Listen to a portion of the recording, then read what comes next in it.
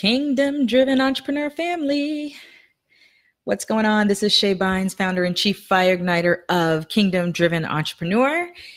And honestly, I wasn't even sure if I was going to go live today because the last few days have been so wild that it's been hard to put into words. It's been hard to articulate.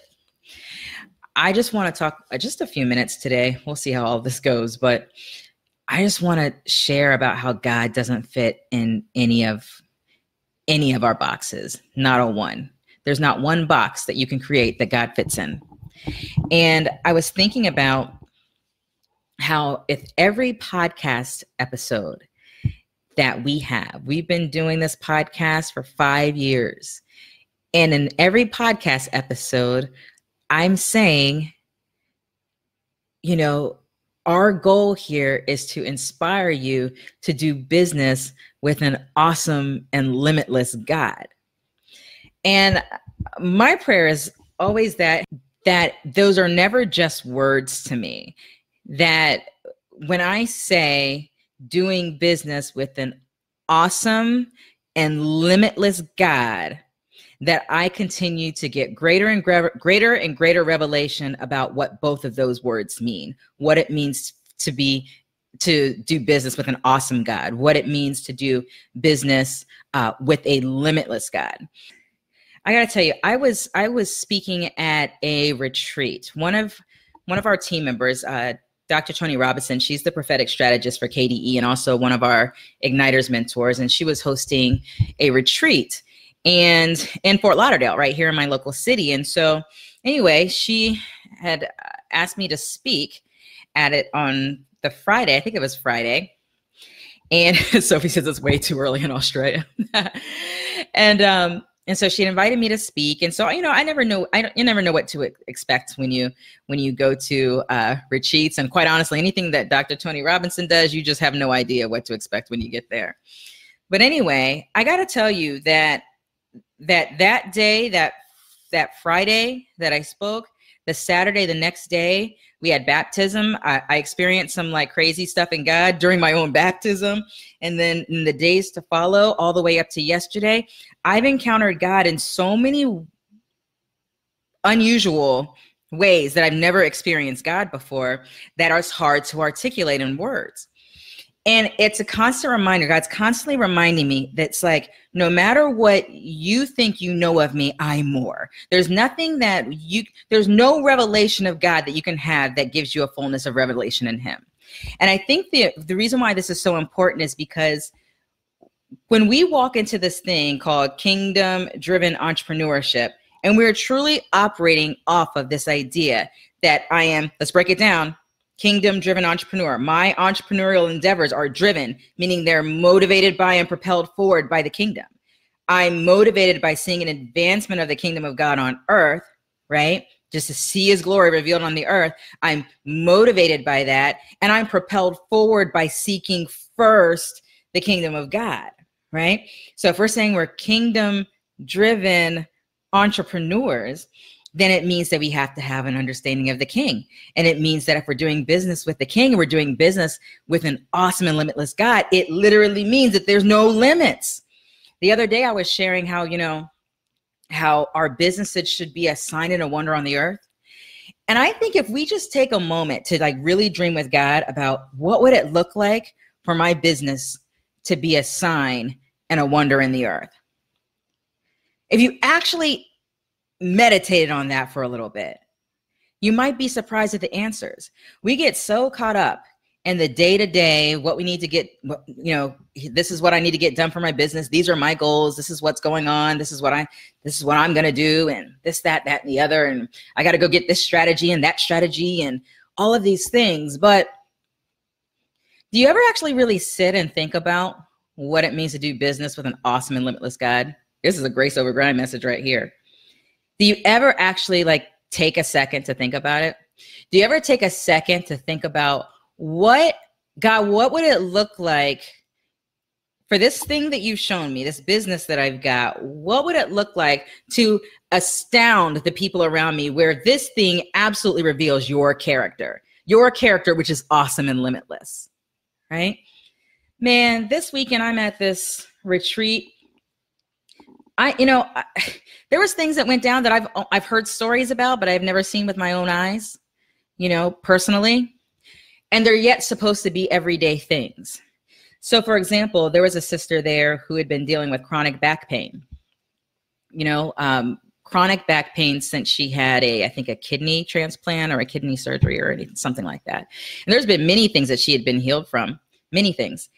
And, but she had one thing left on her list, which was that, man, I'm just really believing God for healing in my back, And what happened was it turned out that her legs were uneven, like her legs were not of the same exact length. And so as she was prayed for, like her leg grew, her leg grew for them to be even. And then when she stood up, she was able to touch her toes for the first time without any pain, and then realized she had no pain in her back and was completely overwhelmed by the goodness of God. That's not even supposed to be a surprise. That's not even supposed to be oh, wow, well, look at what God did. We're supposed to be like, oh, wow, that's amazing. Praise God. But it's actually the nature of who he is, right? And there's so much. I mean, that's just a healing example. But even in the context of business, which, by the way, there can be healing examples in business. There can be healings that happen at your business event. There could be healings that happen inside of your store. I mean, when you're just an awesome and limitless God, I really think we have to break out of a box of thinking that this business is just about how much profits can I make, and how much profits can I make. And I'm telling you, I wasn't sure I should do it live today. Okay. Here's what happens. People will say, I'm kingdom focused. But what they'll do is they'll go do business without God. They're not doing it with God. They're just doing business. They're going after, they're hustling, they're grinding, they're chasing after the dollar. They're following the gurus, the who-rus, the whatevers. And they're building up and storing up and building this amazing business and saying, now I'm going to take this money and I'm going to do something amazing for the kingdom of God. And their actual way of going, they actually didn't even experience God's best. It was like, oh, I'm doing this for God. I'm doing this for God. No.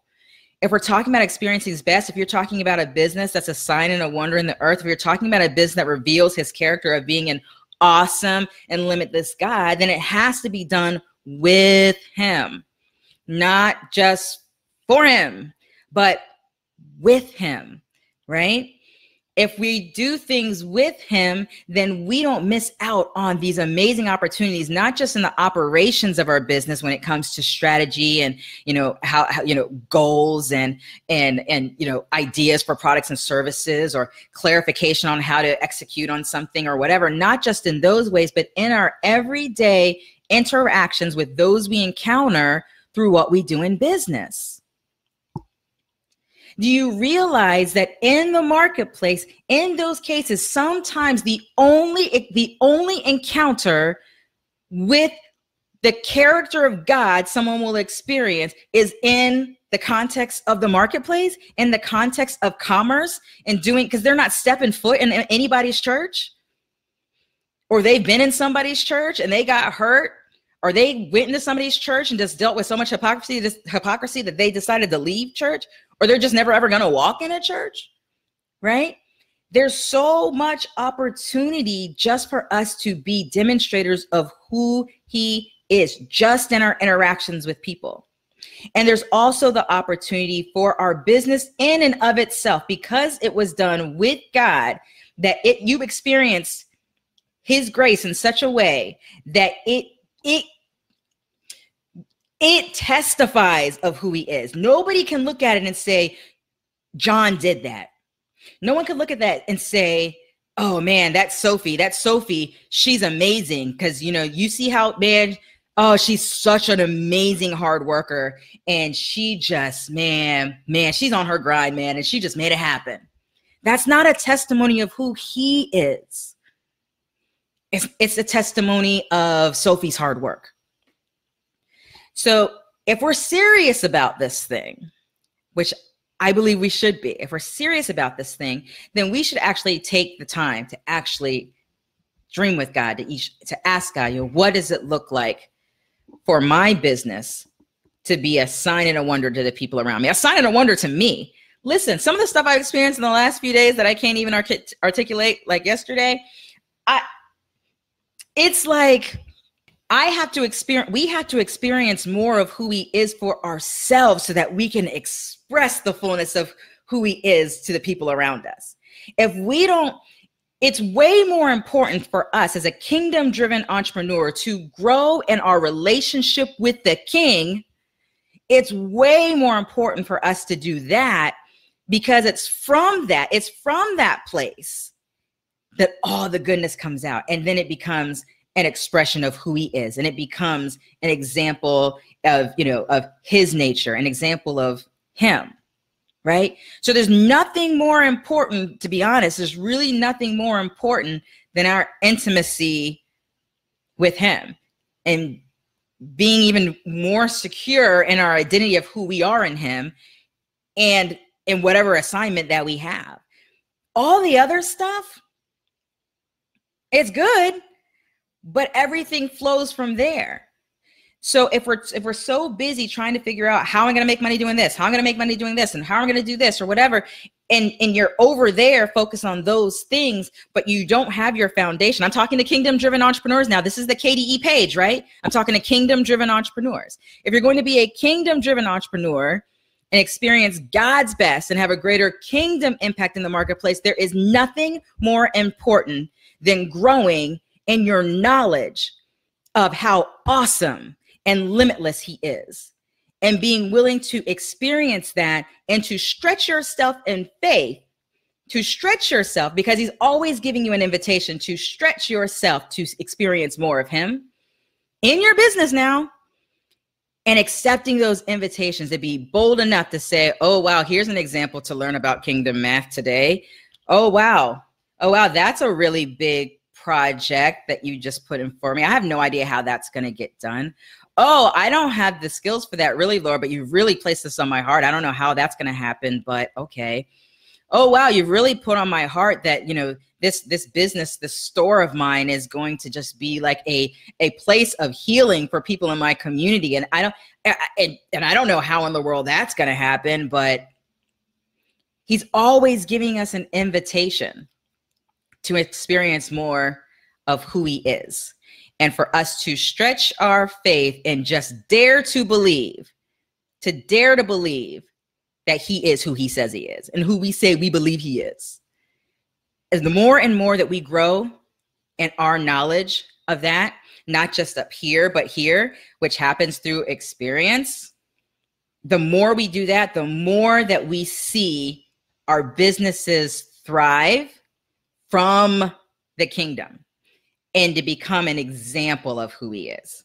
Okay. I'm going to go in the comments and see if there's any questions or anything. I'm just like, this is different. If you're doing, if you're saying you're a kingdom-driven entrepreneur, I'm talking to kingdom-driven entrepreneurs. If you're going to say you're a kingdom-driven entrepreneur, then you just have to accept that it's just different. It just is. It's completely countercultural. I did a post last night on Facebook because sometimes I get agitated because people will give me feedback about, well, gosh, well, what about the money? Well, what about this? And how, well, are you teaching this too? And the people need this too. And the body needs this or whatever. And I'm like, yeah, all that's really interesting and good. But if we are kingdom driven, motivated by seeing an increase of the kingdom of God and propelled forward by seeking first the kingdom of God and his righteousness, then if we believe what Matthew 6:33 says, it says all things will be added. I really ought to just bring the whole thing up. We should read from Matthew 6 all the way from a handful before 33 to a handful below 33. If we truly believe that, when we're driven by other things and motivated by other things and obsessed over the other things, we miss out. We're missing out on God's best. God's like, you don't even have to worry about that stuff. Like, that's basic. You're in the kingdom, that's basic. Like, you're majoring on minors. There's so much more to experience in me. There's so much more to express of me on the earth. And you focused on the stuff that, like, I take care of, like birds and flowers and stuff. And you over there, you focused on that. We have to move past that. It's not even about that. That's basic. That's basic when we enter the kingdom. That's basic. And that's how a lot of entrepreneurs operate, because they're not really operating. I'm talking about believers too. They're not operating out of a space of really, truly flowing out of that truth. So if you're going to be a kingdom-driven entrepreneur, it's just going to have to look different. And praise God that it does look different. And praise God that that difference is his best. And that difference is amazing. Okay. Let me see. Are there any questions on anything? Hi, Coral. Hi, Phil. Hi, Yvonne. Yvonne says, thanks for doing this Facebook Live. You needed to hear this. Awesome. Glad that you're here. Erica says she needs a consistent reminder of how countercultural it is. Beth says, I find myself asking God if he sees me as a kingdom-driven entrepreneur, and if there's something missing or off, to please show me. Okay, so I need to focus on intimacy with him and be sure and confident and rest in that. I love it. Yeah, I mean, your posture of your heart's the posture of your heart. If your heart is, it's okay to grow. It's always a journey to grow and walking out what it looks like to be a kingdom-driven entrepreneur. But it starts with, like, the decision that this is my desire. This is my desire to be driven by, motivated by, and to be propelled forward by the kingdom. And once you've made that decision, once you've accepted yes, once you've said yes to that invitation, there begins the journey. But there's a constant growth when you start. I was just telling Angie, our COO, earlier, how one of the things that there's so many areas that I really believe God for, and I'm really stretching and experiencing more of him. And then there's other areas that I'm like, oh, I desire, like, I can see someone operating in just like this amazing revelation of the truth in a particular area of the things of God. And I'm like, oh, I want to experience God. I want to have a revelation of God the way she has that revelation of God in that particular area, because that's an aspect of him that I haven't experienced for myself yet. There's always going to be those things. But as you're growing, once you've already said yes, after that, it's just the walk and to continue to grow, right? From year to year, from day to day, from day to day. Quite honestly, when you make a decision that you're going to walk this thing out, you'll be surprised at some point, like, time just gets real interesting. Like, you just like, I was thinking about that yesterday, and here I am today, and I thought this was going to be 3 months out, but it's like I just went through a quantum leap. It was like I went through a time warp or something. What's going on? Because God's, like, not playing around. He's not playing around. And I'm excited about what God's doing. I'm excited about just a movement of people that's our heart, because when we see, I mean, you talk about seeing just the goodness of God in ways that people haven't even experienced him, because the only experience they have is someone trying to tell them, beating them upside the head and telling them what they're doing wrong with their life. Right? They're not experiencing the character of God. They're not having an encounter with him. And that includes a lot of believers. There are so many believers who haven't really had an encounter with whom they believe.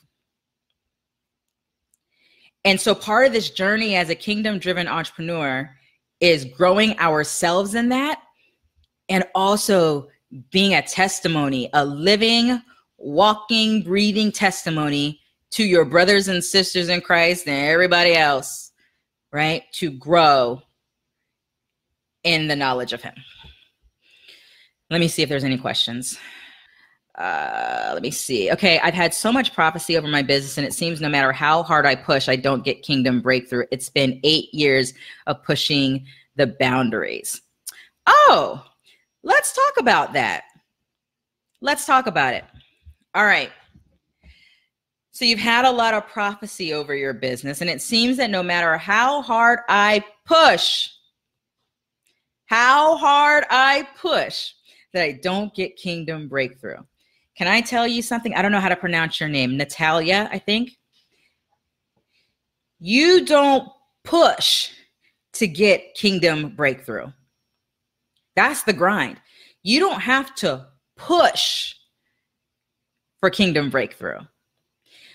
This is a part of walking in the rest of God, okay? That we don't actually have to push. There's things that come forth. There's prophetic words that come forth. And prophetic words, they're awesome, right? Thank God for them. But a lot of times, you're getting a portion, you're getting a picture, you're getting an incomplete picture. You don't know the timing of that thing. You don't even, and sometimes it's just even the accuracy of the thing, right?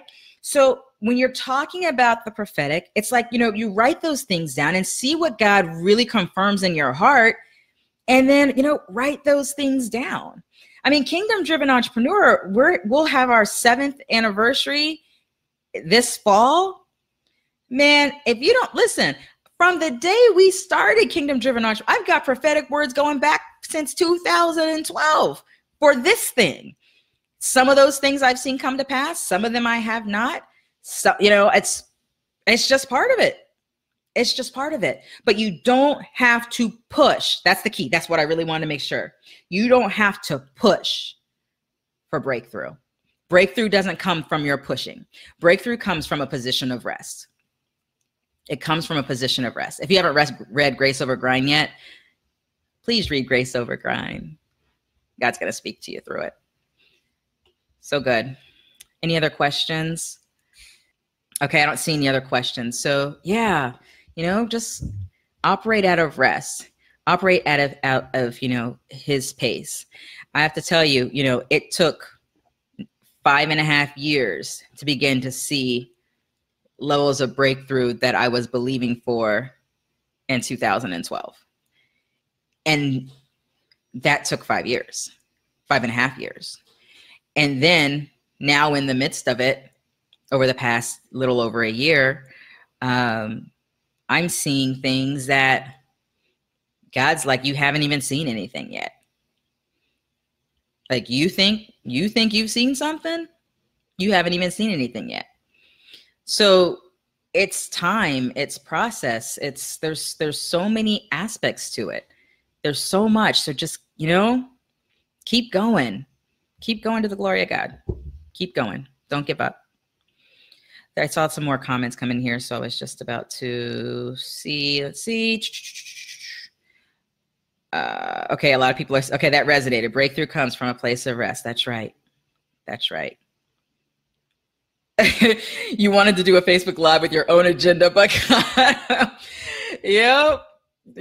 Facebook Lives, everything with his agenda will always end up better than what we'll do with ours.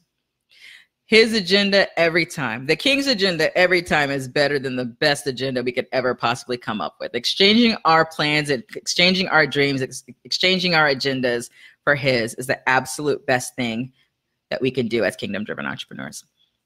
It really is. All right. Let's see. So I think that let me do a couple reminders and then I'm going to go. It's been almost a half hour here. It's been good hanging out with you guys. A couple of things. Igniters Mentoring Program. We right now, let's see, the next round starts July 1st and registration is open for our Igniters Mentoring Program. So if you want family, you want one-on-one mentorship, and you want family and community surrounding you to walk this thing out, you want to join Igniters Mentoring Program. You can get the details at kingdomdrivenentrepreneur.com/mentoring. Right now, there's a 2-pay option up until the end of this month, and then it goes to the 1-pay option, which is $4.95 through the end of June, and we get started on July 1st. But I got to tell you, whether it's Igniters or it's whatever, community, if you're going to do this thing called Kingdom Driven Entrepreneurship, you need community. And I don't mean you just need a community of believers, because you can have a community of believers that are doing business a completely different way. If you're going to be a kingdom-driven entrepreneur, then you need to surround yourself with some kingdom-driven entrepreneurs, because every step of the way, there is a distraction, a something or whatever even when you have every intent to stay on a particular path, it is so easy. It is so easy to just slip back into old ways of doing things. It is so easy because it is so deeply ingrained to do business in our own strength, because that's the way we learned to do business in our own strength, to grind, to hustle, to make it happen. Okay. And even if you're not like, I'm not grinding and I'm not forcing it to make it happen, it's still another level to say it's kingdom driven. It's still another level to say, I'm doing this thing, I'm putting the king's agenda first. I'm doing this thing, really believing God as a source of full provision, which shows up a whole lot differently when you're doing business that way than when you're doing business another way. So you really want family around you. You want mentorship. You want family. Even if you didn't want the mentorship, you should want some family, some like-minded, like-hearted family around you, because we're in this thing together. We really are. This is like a remnant. Like there's like the pool of all of entrepreneurs, then there's a pool of believers in business in general. They're like, I believe in God, I'm a Christian, and I happen to do business, right? There's that. And then there's a lot of believers who are like, I'm doing business for God. I'm doing it this way, and then I'm going to pour all this money in the kingdom, and I'm going to do business this way. It's a remnant to say that you are motivated by seeing an advancement of the kingdom of God on earth while you're doing business, not only at the end of the day when you've made all your profits doing it however way, and to be propelled forward by seeking first the kingdom of God. That's a completely different conversation, and that's a remnant and not a huge one. So that's all. kingdomdrivenentrepreneur.com/mentoring. That's where you can go to join Igniter's mentoring program. And for those who want to, okay, I'll get to that in a second. For those who want to join us, we have KDE Live. We just had one in April in Georgia, and it was amazing. And we're doing it again in October in Kansas City. I think it's October 11th through the 13th, if I remember correctly. It's somewhere 10th through the 13th. And we're going to be in Kansas City. Registration is open. So if you want to spend time with us face-to-face in Kansas City, then you can get registered. Right now we have early bird. The early bird registration is happening, I think, until the middle of June. And after that, registration prices go up. So if you want to join us in Kansas City, now is the best time to get registered. Okay. I think, let me go one more time to the questions. Okay. The question is, Shay, what is the balance between working hard, non-grind, and his rest and grace? So when we talk about working hard, we like to talk about working diligently, right? Like working diligently is not grinding. So we like the idea of being diligent, doing our work unto the Lord, all of that. We like that. That's good. And his rest and his grace, that's actually a whole nother message, honestly. So I actually won't be able to do justice to that answer in the time that I have right now. I am going to say that no. You've read Grace Over Grind already. So I'm going to have to get back to you on this question, because it's going to take me longer to answer than I've got right now. And let me see. Oh, thank you, Angie. I forgot to say how to get information about KDE Live. To register for KDE Live, kingdomdrivenentrepreneur.com/live. Okay, that's it. I have got to go. I love you guys so very much. And stay tuned, more to come. All right. Take care, you guys.